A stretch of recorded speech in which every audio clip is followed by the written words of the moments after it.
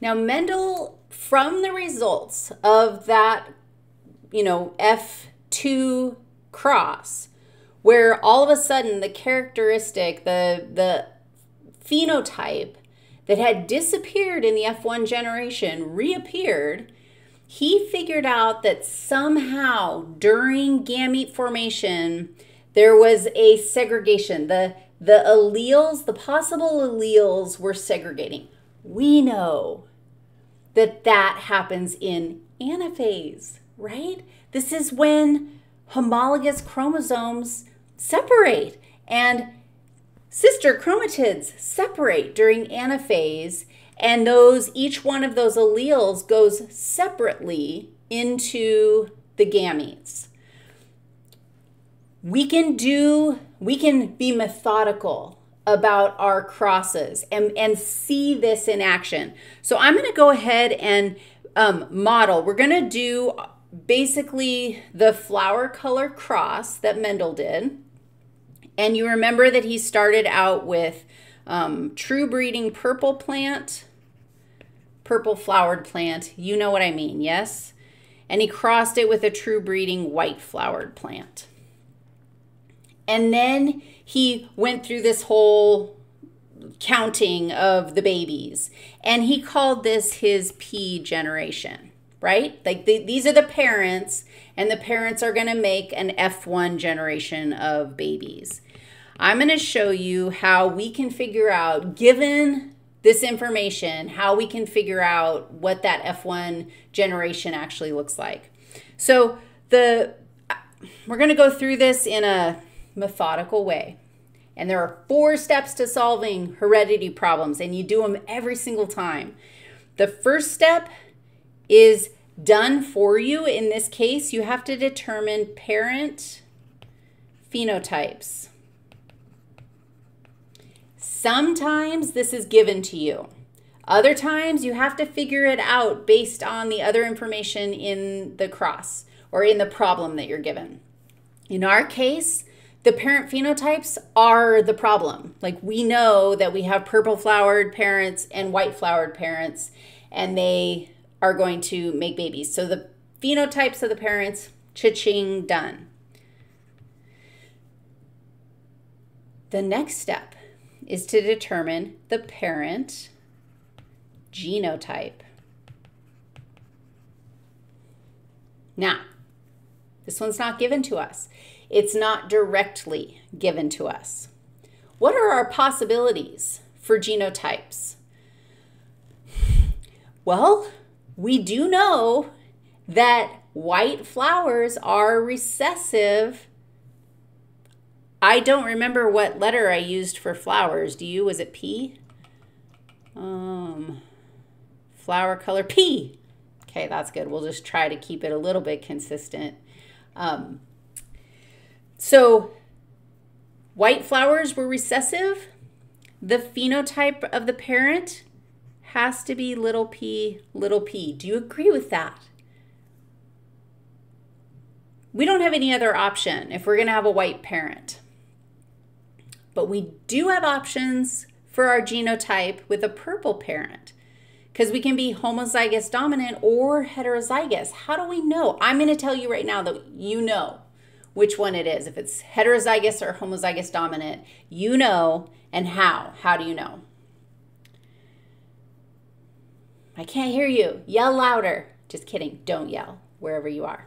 Or do. You do you. Yell or don't yell. I will tell you the answer. The parents were true breeding. That was the clue. Did I say that in this section? Or did you have to remember that from the last one? I don't know. But that's how you know what the parent genotype is. If it's true breeding, it must be homozygous. And you will be able to convince yourself of that soon. So we can say, okay, we're going to do a homozygous dominant critter by a homozygous recessive critter. Okay, step 3. Step 3 always is to determine the possible gametes. produced by each parent. Now, in the world of rigs, we now imagine meiosis taking place. And because I love you and I can't help it, I just want to remind you that these are alleles on chromosomes. Like, we don't draw in the chromosomes every time, but that's all it is a little chunk of DNA on a chromosome. And in the purple parent, it's in the same location as it is in the white parent. It's just a different allele, a different form of the gene. Our purple parent.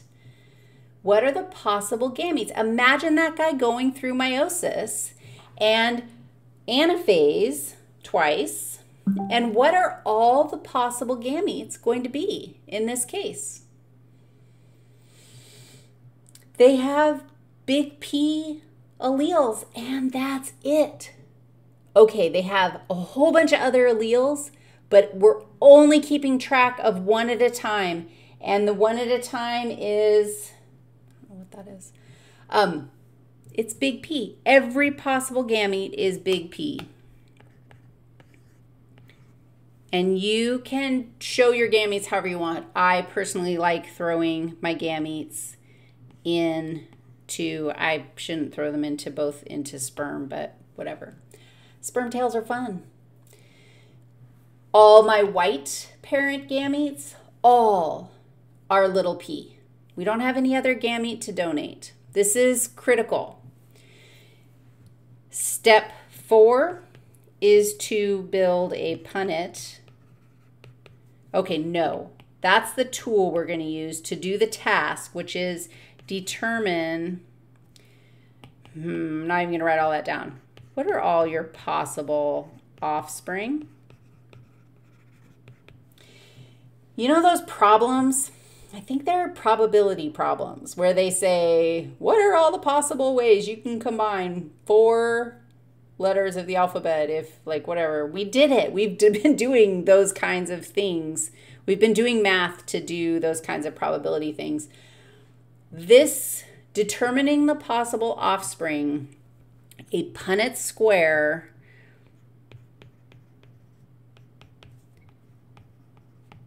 is a methodical tool that we can use to quantify possible offspring. You might be like, dude, hello, we don't have to use a square. And I know you don't, but you will. So it's easier to just do it. Like, you know, show your work in math.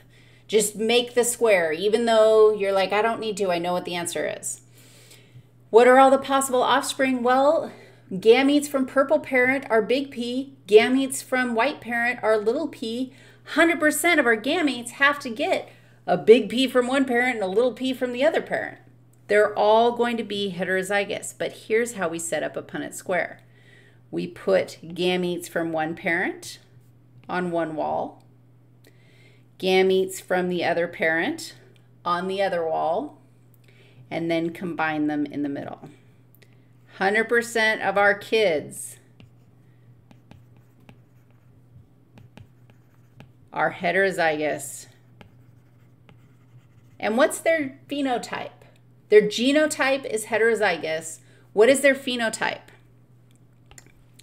Heterozygous purple plants. Yes, because they have one copy of the dominant allele. Okay, you made a Punnett square. Homeboy Punnett, his name was Reginald Crundle. Reginald Crundle Punnett came up with this Punnett square strategy. And Reginald Crundle really does make it easier for us to make sure we are able to visualize all the possibilities. Is it that easy? No. Let's go find out. Let's do. We did P to F1. Let's take our F1 generation, all those heterozygous purple pea plants, and let's do a monohybrid cross. A monohybrid cross is when we take 2 heterozygotes for one trait, mono 1, heterozygotes, hybrid. Our monohybrid cross is going to be a little more complicated than this, but same tool. Let's do it.